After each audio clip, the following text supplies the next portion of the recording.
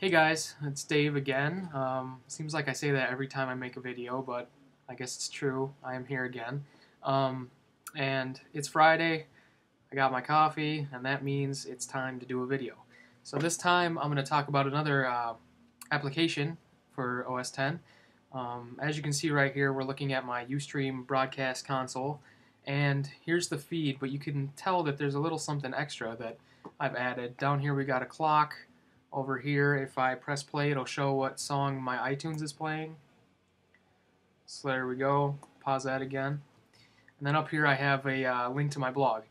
So you obviously can't do this stuff by default with the Ustream TV broadcast console, but you can do it with a free application called CamTwist. And it lets you do a lot of pretty cool stuff for streaming video, especially easily, that you might expect would be a little more difficult. But it's also used, I think Chris Pirillo uses it at live.pirillo.com, and I know some other Ustream streamers do. Obviously, I'm not that hot on Ustream right now. I got nobody watching, but that's good, because nobody can see me make mistakes and stuff right now. So basically, I just wanted to walk through CamTwist and show you how you set up some of the effects and so on. I haven't really messed with a lot of the stuff, mostly just the text overlays, but it'll give me a good chance to try some of the stuff out as well. So CamTwist is right here. I'll go ahead and open it up. And this is what you get. So right here I have, these are the effects that I've set up so far. And then here are some of the other ones you can use. Obviously you got your video sources, so the webcam would be my eyesight, the desktop would show your desktop, obviously, slideshow, movie, blah, blah, blah. But right here I can go in and change the way some of this looks, and I'll try to keep the picture there too so you can see as I change things. So here, say for instance I wanted to change the size of my iTunes song. I just move that up a little bit, and as you can see it's a lot bigger now. Change the color, go over and make it green. There you go. On my stream, live, right away it switches over. Change that back to white, I guess. Change that back to, I think it was like 14 or something. Not a big deal. And from there, I have my text up here. That's all this is. It's just a text. You can put in anything. So if I got rid of that and did hello world, hit enter, and there we go. Now it says hello world up here on the top.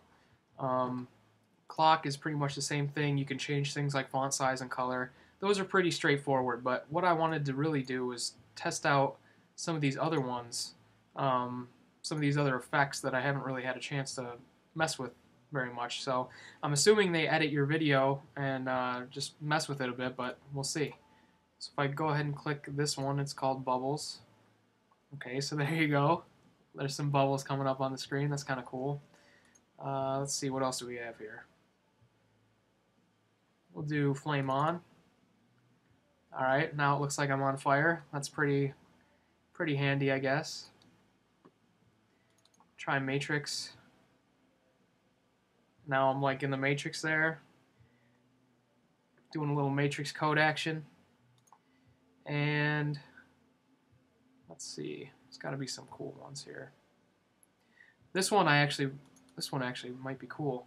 So I'm assuming what this one lets you do is add an RSS feed URL, and it brings in RSS articles. That'd be cool. I might like to put a maybe a feed to 1UP or Joystick or something, a gaming site, so I could scroll some gaming news, or I could put in Dig and do some technology news and so forth.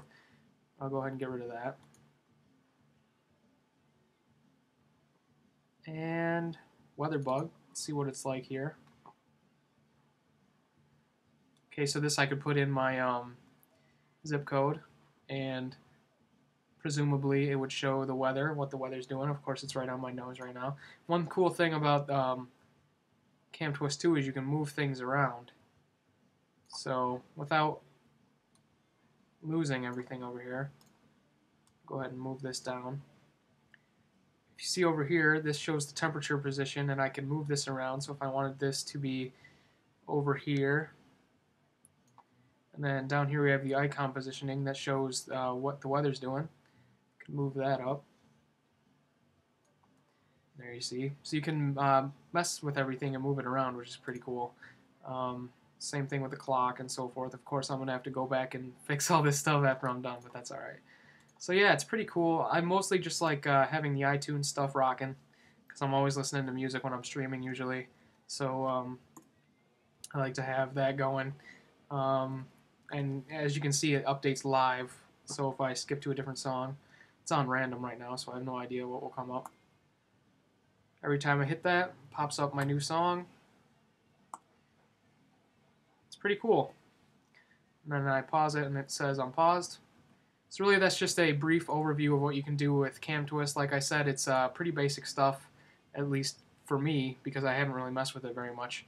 But I'm looking forward to jumping in a little bit more. And if you ever feel like watching me stream, I don't stream all the time, but I try to remember to do it while I'm at my computer working or whatever. You can go to ustream.tv/dmchemic.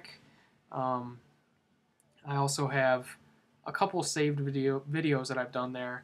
I'm trying to keep it sort of gaming and technology related, my stream anyways. Let me get that clock out of the way so it's not right on me there.